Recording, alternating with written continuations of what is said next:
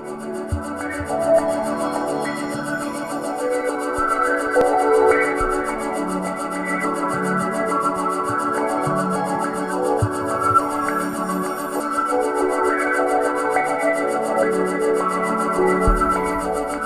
key issue here is how long do we have in that lower plane, in the 6 o'clock line, in the third dimension? How long do we have before the Earth itself begins to go into the next dimension and we no longer maintain life in the third dimension on planet Earth? Well, only those who are able to go with the Ascension will be able to stay with planet Earth. The others will be forced to find another planet where they can continue their third dimensional existence without balancing a certain amount of the karma. 51% is that number.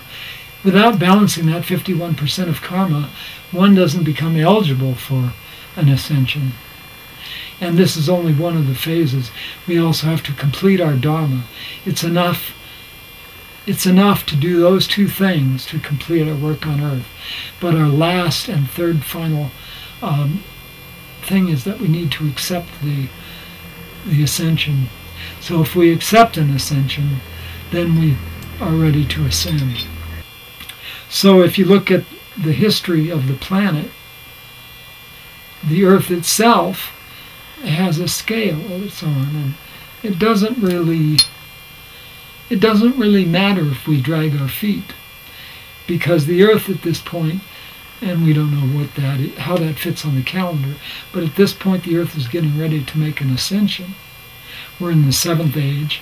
We entered the 7th age of Saint Germain, the Chohan of the 7th ray. In this we entered in 1954, going into 1955.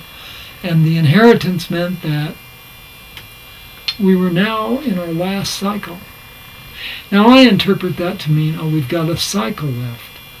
So a cycle means 2,000 years. We're in the 7th cycle. It lasts 2,000 years. When that is completed, by the time that is completed, I feel we will be in the next dimension. And there will only be those who are able to go to the next dimension who will remain with the planet Earth. So this is why the Ascension teachings and the Ascension work is so important at this time. And this is why the Masters have intensified their appeal to humanity to come into awareness of the Ascension and its purpose and how it is our divine plan.